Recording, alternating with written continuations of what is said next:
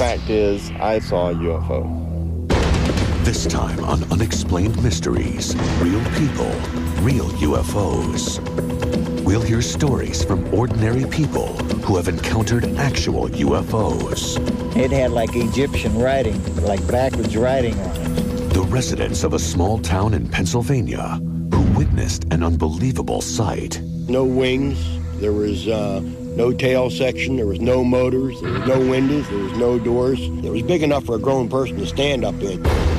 Our data files will shock you with true accounts like the unexplained lights above a small Idaho community. At the top of those trees over there's a bright light shining. And the UFOs observed over a peaceful country town. All of a sudden, these objects started coming up out of the treetops. The close encounter of a chopper and a UFO. We were almost involved in a mid-air collision.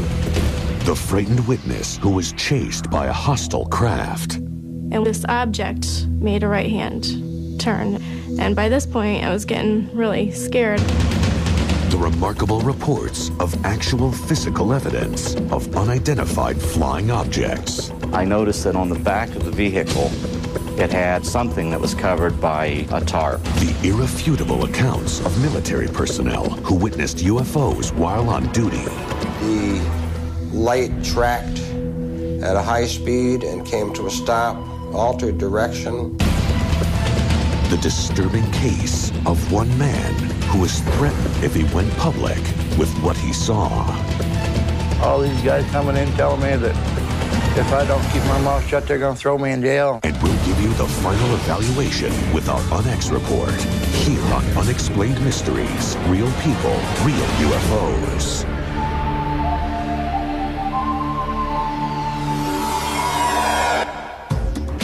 UFOs have puzzled and frightened witnesses since their first documented appearance in 1947. Around the world, thousands of people have been shocked by encounters of the first kind. Visual contact with an unidentified flying object.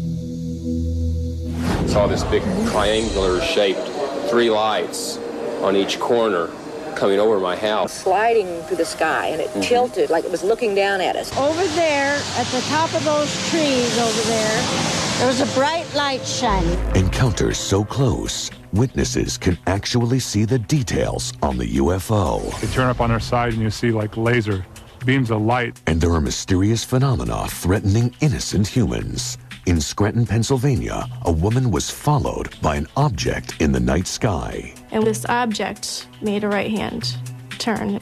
And by this point, I was getting really scared. Victims traumatized by what they saw. I've never seen him shake. He actually was just shaking. I feel uncomfortable in the dark, not because I think there's a monster out there waiting for me, but because there's something out there, and I didn't see what was behind the light.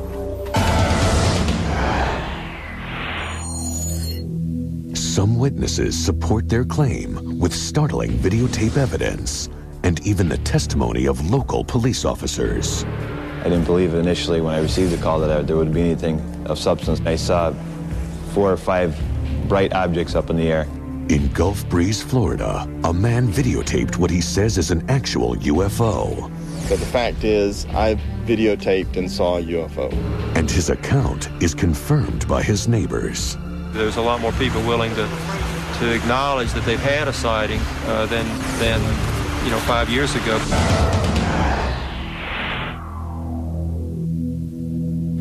Kecksburg, Pennsylvania, a quiet town like thousands of other American towns. After some townspeople saw a UFO, the town would forever split into those who saw it and those who don't believe them. I happened to look up in the sky and I seen this red fireball. It sure wasn't a meteor, because I've seen them fall before.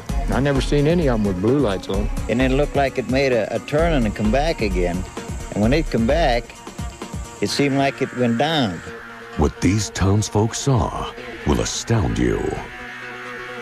I got my flashlight and I started down through the woods up to where it was at. There was no wings, there was no tail section, there was no motors, there was no windows, there was no doors. It was big enough for a grown person to stand up in. It had like Egyptian writing, like backwards writing on it. Stars and circles and dashes and lines and things like that. It looked like an acorn. It was really weird. And then it got weirder. Wasn't too much longer. Down through the woods come two gentlemen. The one gentleman, very ramrod straight, very authoritative voice, crew-cut hair. I mean, he just reeked of military. He looked at the object and looked at us. He says, all right, this is now a restricted area. Means we're all ordered out of here. The flatbed went down and empty, and they come back out with something on the back of it covered up about the size of a Volkswagen. What really happened that night? Some townsfolk say nothing happened at all. Are they lying? If so, why? You've got this town split into two groups. You got the believers and the non-believers. You got neighbors and neighbors that has known each other all their life. Now they don't want to talk because one believes it and one don't believe it. Experts believe that some of the people of Kecksburg are participating in a hoax. Virtually all of the accounts can be explained by people having looked toward and seeing the Ontario meteor. I don't know how some people can say that nothing ever happened when there were so many people that saw things that night. Something had to happen. Freedom of Information Act states there was 212 military personnel here that night. But why are some people so sure that nothing at all happened that strange night? UFO researcher Stan Gordon has been investigating this case since he heard the original report. Could be that some of these people were in the wrong place at that time. They were in a position where they didn't see what was going on. The fact that there are dozens of people independent of each other who don't even know each other yet, who have given us detailed information about what they experienced and saw that night. And they're giving us confirming information that has not been published yet. There is no hard evidence or debris from the crash, so Gordon's research is limited to relying on people to tell the truth. As in so many of these cases, you have to go by the eyewitness accounts. And in this case, the eyewitness accounts are very, very strong. If we had the physical hardware, the mystery would be over. Soon after the Kecksburg incident, Clifford Stone saw a strange delivery at Lockland Air Force Base in Ashfield, Ohio. Kecksburg is only 200 miles away. I noticed that on the back of the vehicle, it had something that was covered by a tarp. It was about 10 to 12 foot at the base, 12 foot tall. It looked like a chocolate drop. When my friend told me that every question I ever had about UFOs was under that canvas, I was mystified. Do these residents of a small town know the truth? As far as they're concerned, they simply want the answer once and for all. The public has the right to know the true facts regardless of what the object was or what really occurred. What was the object and why after 27 years haven't they revealed what really was found? Who or what is behind the UFO phenomenon? Coming up, we'll show you more shocking evidence of UFO encounters. This was an object that moved at a very fast rate of speed. Unassailable testimony from police officers who witnessed UFOs. Saw 4 or 5 bright objects up in the air.